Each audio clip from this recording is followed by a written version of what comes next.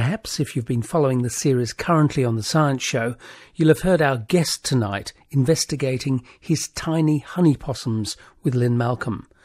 Don Bradshaw is a professor of zoology at the University of Western Australia, and he's also wonderfully well informed on the wines of WA and the French history of Southwest Australia. Anyway, the series on The Science Show is called Balancing Nature, and it goes to various natural hotspots in Southeast Asia and the South Pacific. But this one, where we find Lynn and Don Bradshaw, is out west, a place where biodiversity and the sheer range of species is immense. Well, I suppose you'd have to say of all of the marsupials, it's probably the most unusual. Firstly, because of its size. It's very, very tiny. The fully grown adult weighs about 9 to 10 grams, the males. Females are a little bit larger, 11 to 12 grams.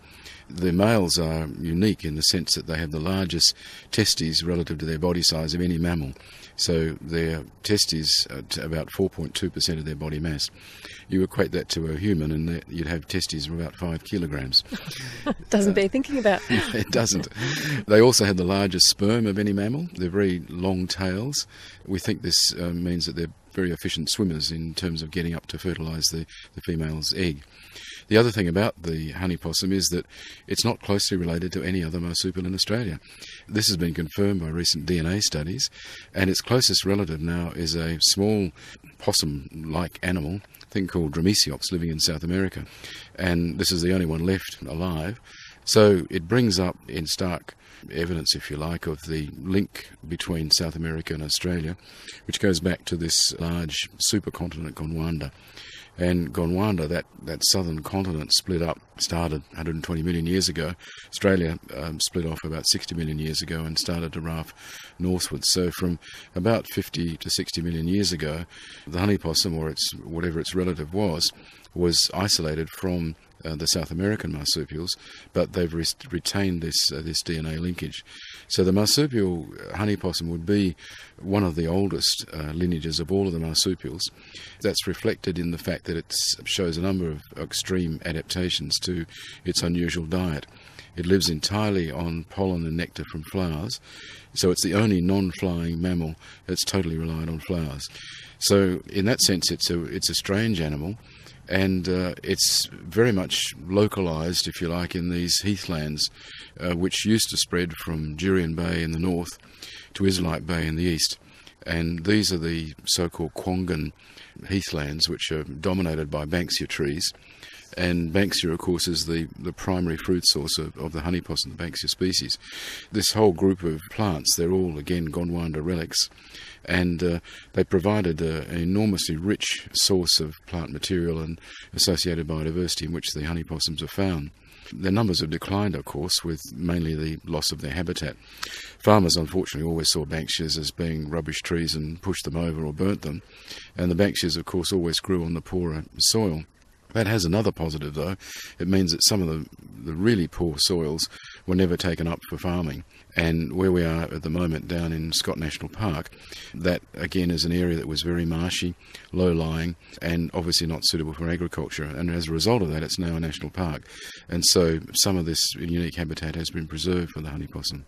So why are you studying this honey possum? It's not actually on the endangered list, is it? No, I've done a bit of work on other endangered species, the western swamp tortoise and Gilbert's potteroo, for example. And what you find is that you're extremely restricted in what you can do because the animal is so endangered. You can't really carry out any sort of procedures with them that might threaten their long-term survival. When we started working on the western swamp tortoise, for example, there were estimated to be only a dozen animals left alive. It was Australia's most endangered vertebrate and the world's most endangered chelonian, or tortoise or turtle. So, for example, even up until today, we've never taken blood from these animals, which you would normally do. You just can't risk it on an animal like that. But the honey possum was an animal which we could see was going to get on the endangered list because of the loss of its habitat. There's a whole series of threatening processes which are making life very difficult for animals that are living in these sorts of Banksia-dominated woodlands. And we thought that it would be very interesting to study an animal before it gets to that critical stage to see what one could do in terms of developing a set of prescriptions which would ensure that its habitat habitat was protected. And it also just happened by chance. We bought a block of land down here, and we used to drive through the Scott National Park to get to our block, and I was wondering what was there, so I got a permit to trap on the park, and we discovered there were honey possums. No one actually knew that they were here. And so what started out as a little bit of a hobby, we put some traps in, we started catching them. We started the usual things that you do as a zoologist. You mark the animals, you weigh them, you look at when they're breeding and things like that. We then started to look more closely at the diet. Everyone knew that they fed on nectar and pollen. The difficult thing was to see if you could measure how much that they did, and that took us about 5 or 6 years. We developed a method which was based on the use of isotopes. They are modified forms of the normal elements like oxygen and hydrogen and sodium, and the isotopes exist in a series of forms. Some are stable, like the nitrogen isotope, the heavy isotope nitrogen-15 is a stable isotope. Others, like the isotope of sodium, are radioactive. The isotopes are basically different forms of the elements that have extra neutrons pushed into their nucleus, and the extra neutrons make them unstable. And generally what they do is they radiate off energy in the form of radiation, and they transform themselves back to the stable form. The advantage is that you can inject these or you can feed these to animals. As far as the animal's concerned, they're exactly the same as the real thing, but you can actually monitor it. You can measure the change in concentration. And we developed a fairly complicated system whereby we would catch our animal, we'd inject it with a cocktail of these isotopes, take a very tiny blood sample, and then we'd let it go. And we'd let it go back where we first caught it, and then we would hope that we would catch it again in 24 to 48 hours. All we would do then is just reweigh it and take a second drop of blood from it. And from those 2 blood samples that we took, we were able to then monitor the change in concentration of the oxygen, as well as the other isotopes that we put in there. And this enabled us to measure what we call the field metabolic rate. It's a rate at which they're turning over oxygen. So oxygen is really the currency of life, if you like. The faster you turn it over, the faster your metabolism is, and the more food you need, of course. And once we were able to measure the rate of oxygen turnover, at the same time we were measuring the rate of water turnover through using tritium. That's a radioactive form of hydrogen. And we therefore knew their total energy budget. The tricky thing then was to break it down into nectar and pollen. Each time we catch an animal, we brush the snout of the animal with a little block of agar, and then melt that under a microscope slide, and we can see the pollen from the flowers that it's poked its nose into. So we know which flower it's been feeding on. We would then go out and collect the nectar ourselves from the flower and measure the concentration of sugar and sodium in that nectar. So once we worked out exactly how much nectar they're taking in, and we also know how much energy there is in nectar because it's 20% sugar, then we take that total amount of energy away from their daily field metabolic rate, and the rest of the energy could only come from pollen. There's no other source. And again, knowing how much energy is in pollen, we could work out the pollen.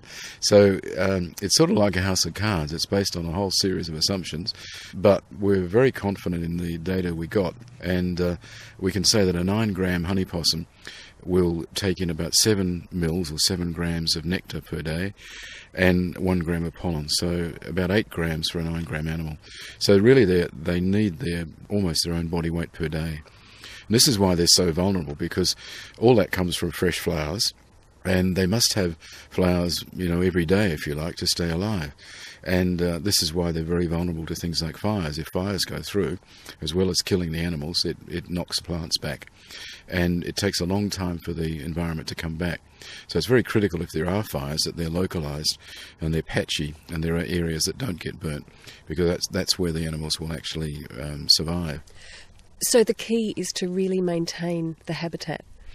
It is. Originally, I suppose, when we started working on reproduction of different animals, marsupials, I started on reproduction of the quokka, and Felicity came and did a master's degree with me, and we were interested in looking at the reproductive system in the marsupials. And at that stage, many of the marsupials were becoming rarer and rarer, and many people sort of thought, well, there's something wrong with their reproductive physiology, and that's why we started looking. But in actual fact, there's nothing wrong with them. All of the animals we looked at, even the most endangered ones, like the Gilbert's potteroo, their reproductive system is fine. The problem is their preferred habitat is declining, and the obvious things like clearing of vegetation are totally destructive of the environment. But there are other things like the spread of dieback, the jarrah dieback, which is a Phytophthora cinnamoni, It's a fungus-like plant pathogen which attacks the roots of many, many species of plants. Now, unfortunately, things like the Proteaceae and the Myrtaceae, they're very, very vulnerable. And these are the Gondwana families of plants on which the honey possum relies. So here's another threatening process which is killing things like Banksias. The Banksias are dying very rapidly. Every field trip we come down here to Scott National Park, we see 2 or 3, 4 more trees that have died as a result of the Phytophthora. So that's destroying their prime food source. We find that if we do a plot, where we graph the number of animals that we capture versus the number of flowers on the Banksia ilicifolia tree, the hollyleaf Banksia, we get a very nice correlation between the two, showing the more flowers there are, the more honey possums we catch. So we're sure that that's their primary source of food. There's a nice pelican going past there. Yes, having a lovely evening cruise across the water. And there are a variety of threatening processes. The global warming is really a problem because rainfall has declined about 15% in the southwest corner. All of the models, I don't know why, but they all seem to focus on the southwest corner of Western Australia as being one of the areas which is going to have a declining rainfall. And certainly over the period that we've been here, so the last 20 years, there's been a marked drop-off of the rainfall. But that, of course, means that water tables are likely to decline, and that's going to have an impact on the Banksias, which are not very, very deeply rooted trees, and dropping water tables would have a major impact. People don't realise, I think, how sensitive this southwest corner is. It's as a result of the work of a group of Oxford ecologists, Norman Myers is one of the main ones. They've identified all over the world 34 biodiversity hotspots which are under threat. That means that their habitat is changing rapidly to the detriment of that biodiversity group. And this southwest corner is the only one in Australia. Give you an idea of the richness down here. No one really knows how many native species of plants are here. The estimates at the moment vary between 5,000 to 7,000 species of plants, but of those species, somewhere between 49 and 53% are endemic. That means that they don't occur anywhere else in the world. So it's a major hotspot. If you go and look at the vertebrates, the animals as well, you're seeing the same sort of picture. There's 456 species of vertebrates listed here. 100 of these are endemic to the region. And these include 19 species of birds, 7 mammals, 50 reptiles, 24 amphibians, and 8 species of freshwater fish. 5 of the bird species are listed as threatened under the EPBC Act, for example. They include things like Carnaby's black cockatoo, the Bodan's black cockatoo, the noisy scrub bird, western whitbird, western bristlebird, etc., etc. We're very fortunate to have this extraordinary biodiversity here in the southwest, and it's really up to us whether it survives or it doesn't. We're concerned about proposals for development. Development can occur and be compatible with conservation, but it needs to be done in a very sensitive sort of way. And this is, I think, what the message that we would like to try and get across to governments and to the bodies such as the DEC and the EPA. So I guess at times, though, you might have difficulty in convincing governments and bodies to put a lot of resource into saving, for example, this tiny little possum. I mean, what does it matter, and how do you convince the relevant bodies that it matters? Well, I suppose the funding that we've had for the honey possum was never anything to do with its conservation. You could only get funding for an animal that was already declared. Otherwise, I think there's just so much competition nowadays to get research funding.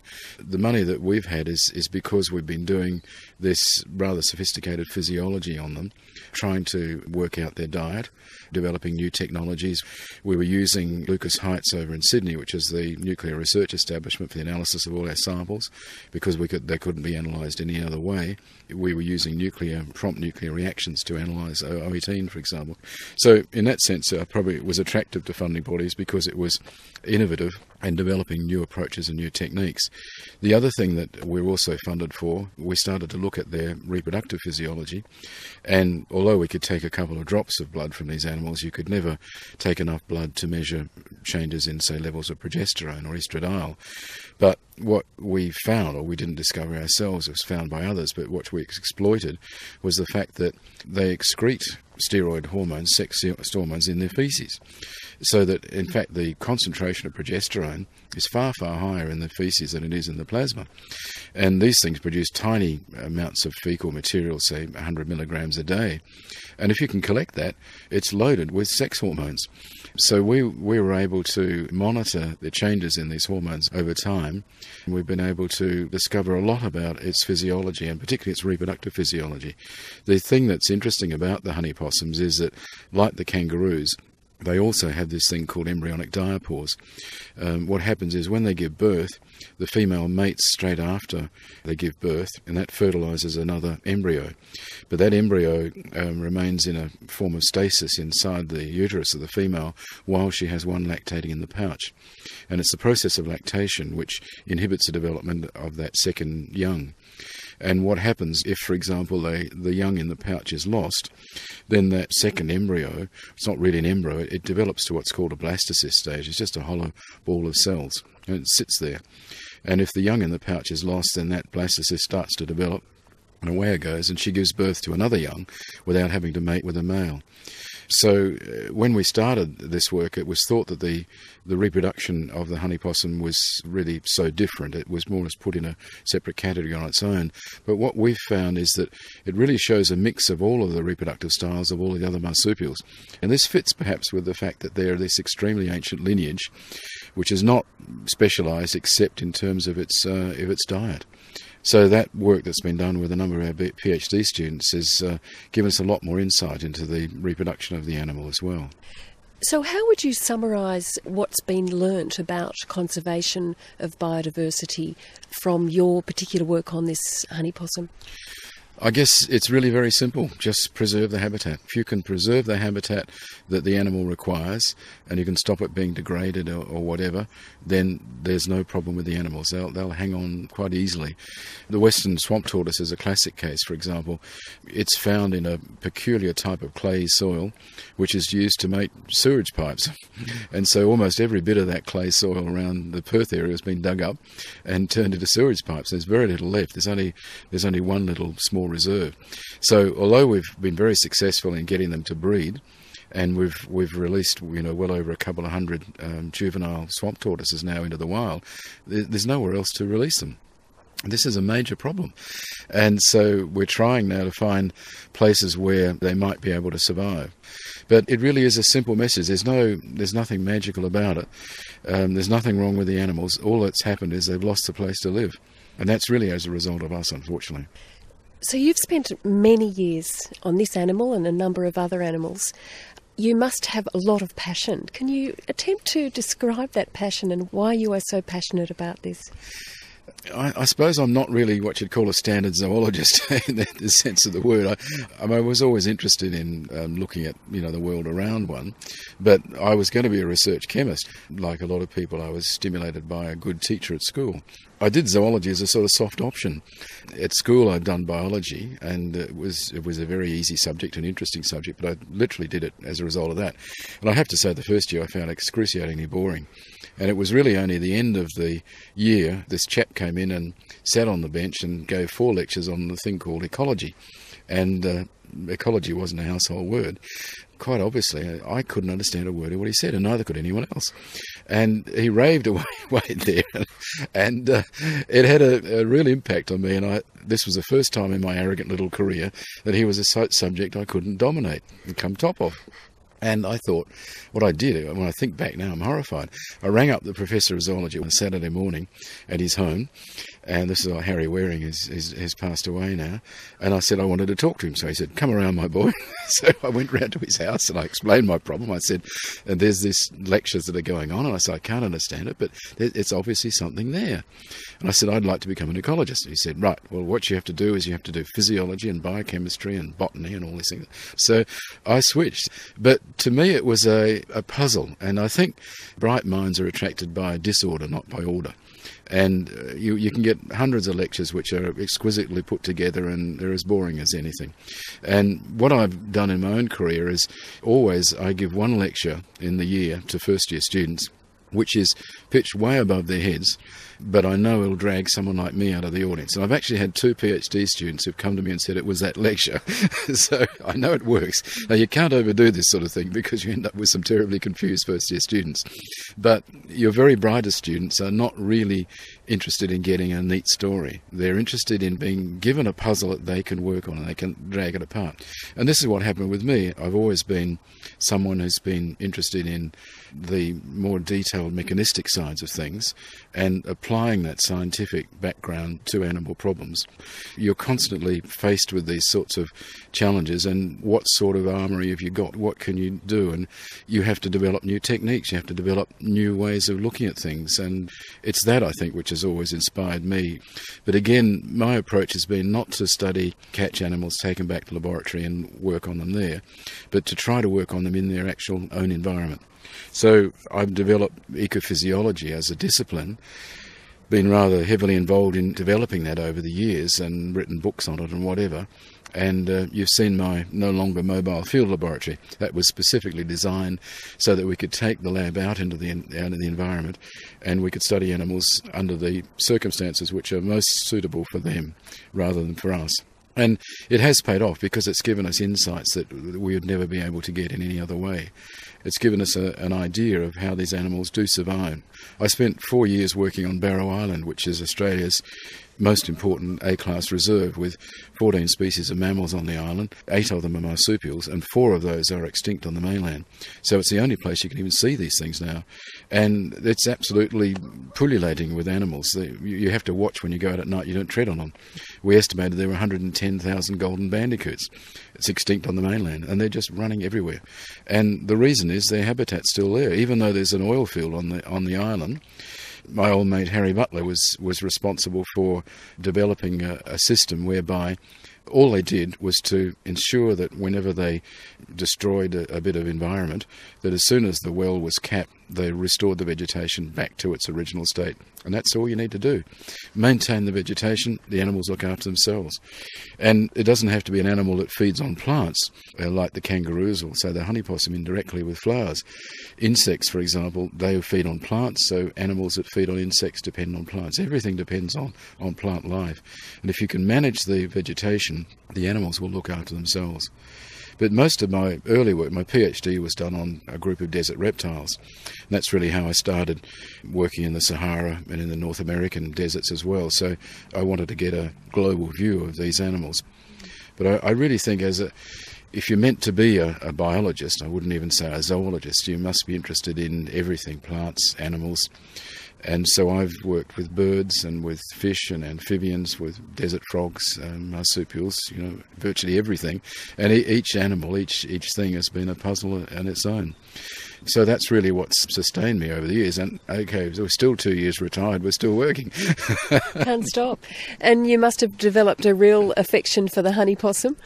I think so. I mean, they're absolutely cutest little animals. They really are. And the thing was, getting to know them, I think I probably mentioned I'm the only person who's been able to bleed honey possums without killing them, because they are so tricky in a way. They're very sensitive to high-frequency noises.